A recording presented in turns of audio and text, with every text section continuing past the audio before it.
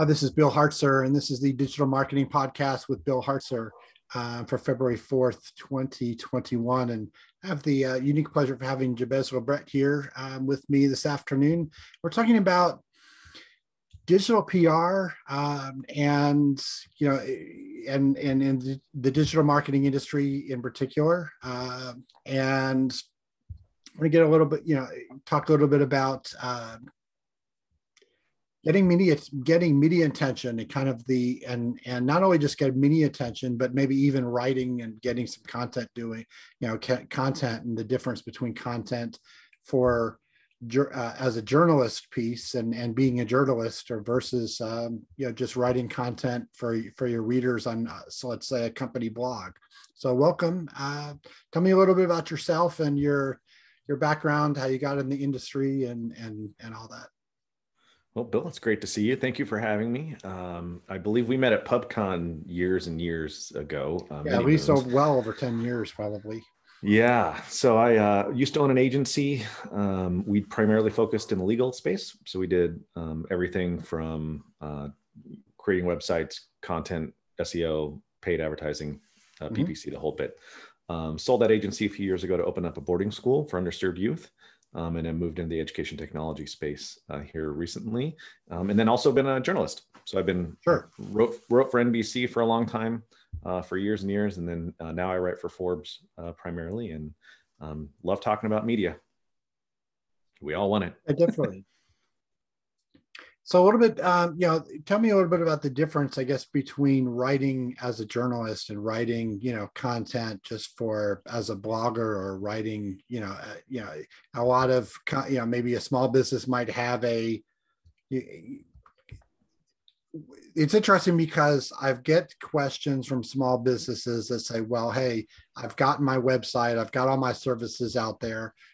Do I really need a blog? And what are the benefits of that? Yeah, there's a lot of ways to write. I think that a journalistic approach involves curating an article that is primarily informational based to help inform and add value to the reader. What that means is generally you don't use first person language. I this, I that, me. You avoid comments like we. You might get external people to give a comment to the piece. So if you pick your topic and then you do a little research or someone who knows about that topic, you may reach out for comment and say, hey, could you add something? Like, here's a question I'm trying to answer. And that can be via email or phone or whatever. And then when you craft the piece, you'd be thinking about it less in an opinion piece and more of a content piece, like just sharing the facts. There's nothing but the facts, ma'am. Because you do some of this, like you've helped with clients on organizing in your own content as well, too. Sure. I mean, how would you my describe content? In particular, I mean, I've just years ago I decided to have my own blog and make it a little bit more journalistic, and get some traffic by actually doing some research and doing kind of some investigative reporting, if you will, to try and uncover some things here and there that that people are interested in, and whether it has to do with domain names that have been stolen or weird things going on with website traffic or whatever it is, and that certainly is kind of related to the industry that I'm in. So in that way, I've gotten a lot of traffic and so forth, and just natural links. As we talk about digital PR, and kind of doing that and writing content journalistically about your industry or uncovering something, doing a research report or research study or a case study, or doing some kind of research in your industry and report, and using wherever you're publishing it, publishing it on your blog and then potentially pitching it also, or separately pitching it to a publication in your industry. So there's a lot of different options versus just writing a blog and talking about winter's coming, and how to add more insulation to your house, and that would be appropriate for a home inspector or some kind of home services type of industry. You have that evergreen content, but we're actually in the case, but more journalistic, where it's a lot different. Yeah, and it kind of changes and elevates the content. It, in a sense, makes it almost more shareable in the moment. Sure, and I don't think it's an either or. Like, you don't ever produce evergreen content. That's Yep. Nobody's saying that. We're saying create more journalistic content, because you're probably not creating enough of that. You're probably creating plenty of the evergreen content. Yep. Thinking about where are the moments to say, can I do a little bit of research on something? Is there something changing? And sometimes you forget what might be common to you isn't commonplace to everyone else. And so if it's common knowledge and I learn something neat and interesting, maybe everybody else doesn't know it because they're not steeped in that every day in and day out. Maybe there's a new type of insulation that's coming out on the market, and maybe you write a post about that insulation and how it's different, and maybe you interview somebody who's used it, or you interview a contractor, or you interview somebody else. There's so many angles for that. Like if you're a home inspector and maybe you interview a real estate agent, maybe you get a comment from a contractor, right? And those are two now referral sources for you. So now you're building relationships too. So there's a lot of layers to this that are beyond just simply producing a written piece of content. Sure, definitely. And so there's kind of a couple of different options. There's a couple, there's certainly you can reach out to your, industry magazine or industry, publication, and say, hey, we'd like to write our C-level executive or our CEO would like to write an article about such and such topic, and you pitch to them, and you work with them to get that content produced. You can do it directly on essentially an article or on a blog on your site. And I guess the third option, which I've seen successfully done, which is a more of a long-term play, which is, completely separately, you buy a domain name and put up a separate, news website for your industry. And then, that in theory, that particular website would have, it's a news website. And ideally we're talking about, enough content and enough journalistic type of content that it would be accepted, into Google News and so forth. And then obviously it could provide free ad space or free ads to the company that owns it. I've seen one, successful implementation of that. And whereas, the news website has been going on for years, and the competitors submit their press releases to it. They don't really know that it's necessarily owned by, or was owned by a competitor, but still, I mean, it's legitimate, and it's the way, it's another option. And people out there are dying to contribute content. So, it doesn't mean if you start a news publication of your own, or type of industry type of thing that you're going to have to be writing all the content by any stretch. There's plenty of companies out there that are willing to give up content in exchange for having that out on the internet, which is great. So that, lightens the load a little bit on a project like that. Yep. And I always tell people, don't be afraid to try to write for actual media outlets yourself. I'm a terrible writer. I mean, I'm not like, I as I mentioned before, I can write a good story, but like I can tell a good story. The actual grammar and spelling, not my strong suit. I don't have a degree in journalism. You don't need a degree in journalism to do this. You have to understand how to write like a journalist, like you were talking about earlier. You have to understand how to approach media outlets. I always recommend people start with their local ABC, NBC affiliate, wherever you live, and go say, hey, this is my trade. This is what I do. These are the people that I know that I would like to interview. These are the topics I would like to cover. And this is why your audience would care. right? This is why the readers will want this content, because the media outlet wants content that readers will share and click, just like we do. And so it creates an opportunity there for you to begin to maybe kind of take your writing into another space that you may not have explored before. Yeah, keep in mind, that type of content really is more factual based and not necessarily promotional based. And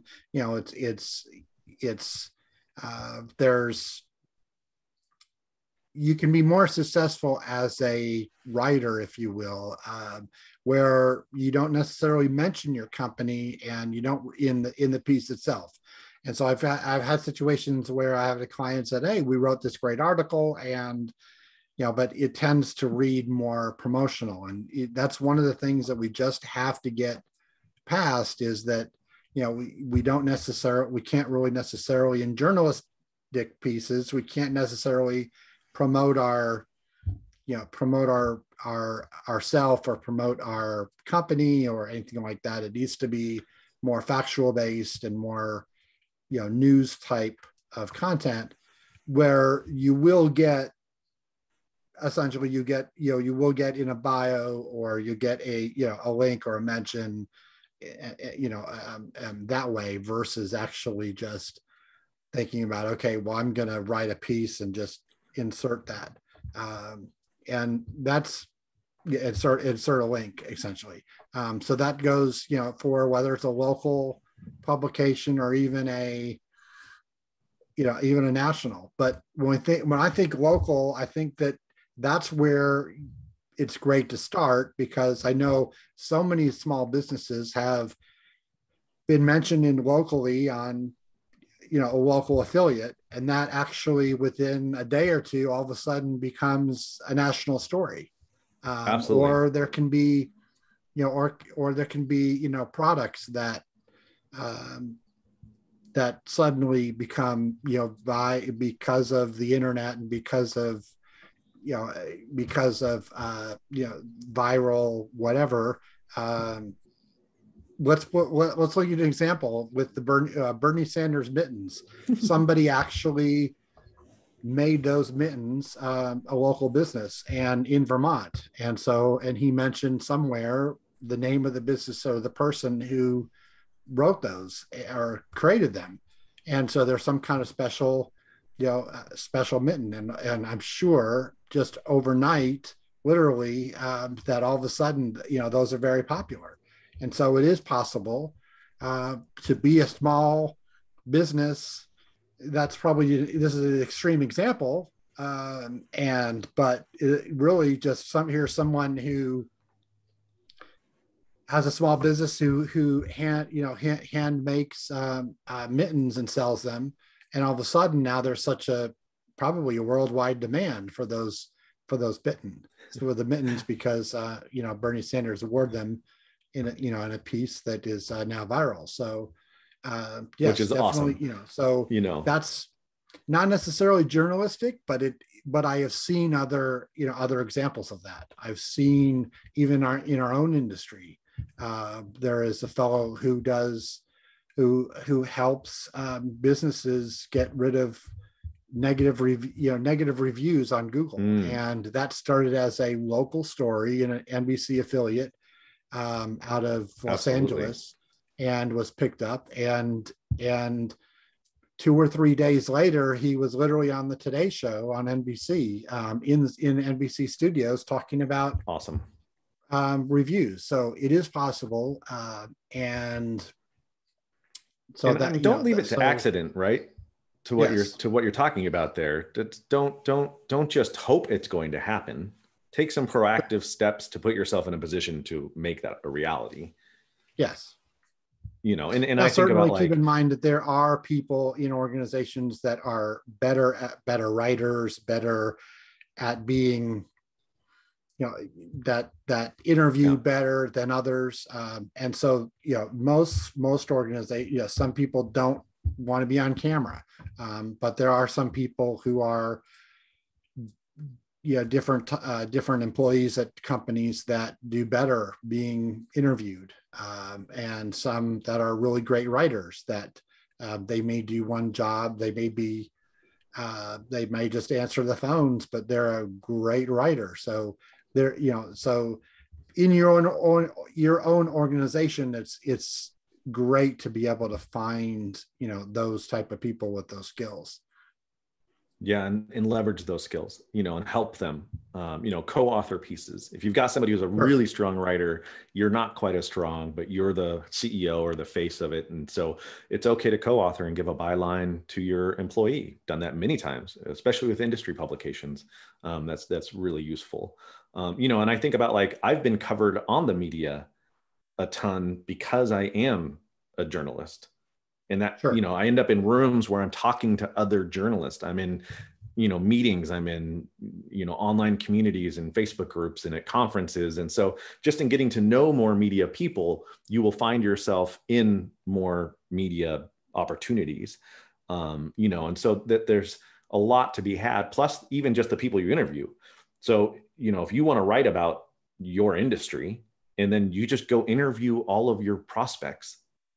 If you write for NBC Dallas, NBC Atlanta, NBC wherever, there's an affiliate everywhere, NBC San Diego, and you're, a plumber or an agency owner or whatever it is, just go interview all the people that you want to have as your clients. Then they're giving you the content. The interview is the content. You don't even need to come up with the idea. You just interview them, take what they said, put it into an article, publish the article, and now you've built a relationship with that person. You now have a connection, or you were able to get in that door where before you probably wouldn't have been able to get in. And I remember 8 years ago, I think it was, no, maybe longer. I was at South by Southwest, and Tony Hsieh was there in the audience hanging out. His number two was giving a presentation on the panel. Nobody was talking to Tony. I don't even think half the people even knew who he was. I walked up and I was like, hey, his book had just come out. I was like, love your book. Love what you're doing at Zappos. Super awesome. I write for NBC. Would you be open to an interview? And he was like, sure. He's like, but you have to come to Vegas and meet me there where he lives, and I'll do the interview there in person. I said, okay, cool. So Tony put me up in a place. I flew down, spent the whole day with him. Like, it was incredible. Like, it was such a fun experience that I was like, if I hadn't been a journalist, I would have never even been able to approach that conversation. Sure, definitely. So another point that I'd like to actually mention is internet time. There's, when I think about internet, everything happens very quickly. Someone tweets something, and within minutes, let's say within half an hour, it can be trending on Twitter. And so whatever industry it's in. So one of the benefits of thinking about internet time is being able to be in a position where you can create content very quickly, or react or post quickly. So one of the things that I like to say that I'm pretty good at is, if there is something that comes up that is a potential story that I want to write about, or is a topic, I know that the first person to really publish about that, or if you can get something out there quickly as a journalist, then you're going to have it's going to do better than necessarily waiting a day and then covering it.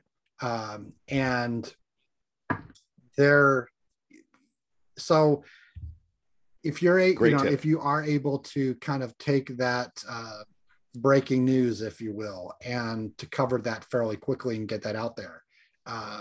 Years ago, back in, let's say, early 2000s, before 2010, that was something I was doing a lot of, and I could get stories and articles and blog posts indexed a lot quicker. Now, obviously, Google will index things within seconds, so it's a little bit more difficult to deal with, but if it's let's say you're in a B2B industry and you tend to have most of your posts be written and go into an editor and then go to somebody else to write it. And then it's scheduled as a post and it takes a week or two or three, sometimes even I've seen 2 or 3 weeks to get a blog post approved internally, then you're probably not going to be in a position to take advantage of, more of the breaking news of your industry. And so that, that happens. That's, you can definitely, so you should be able to have that option, and be in a position where I take where the approach is essentially that you write it, you get it, you publish it, and then as you have more information about the subject, you go back and you add more content to that post. It's where you see updated, right? So you just see you can get the piece out immediately, and then you can say updated February, whatever at this time. So you can just add more to it. So get the 400, 500 words of it out immediately, and then go in and add the rest of the meat to it. If more stuff comes out or get some more comments, you'll tend to get the more social shares, and so forth. And people like to be, the first one to share something that they heard about. And so then, so if you're going reach out and sharing it, and then you'll get the majority of those social shares. And reach out to somebody who has a ton of followers, who gets a ton of traction, and ask them for a comment, and then send them the article. I guarantee they'll send it out, because who doesn't love to see themselves in print? Yep. And so that's a fantastic strategy. Particularly if you're a strong writer, definitely something worth carving out some time for and being flexible with. I love it. Sure. So we're just about out of time for this half hour. So why don't you give me some details about how to get in touch with you and some of the services that you provide. But how can we connect with you?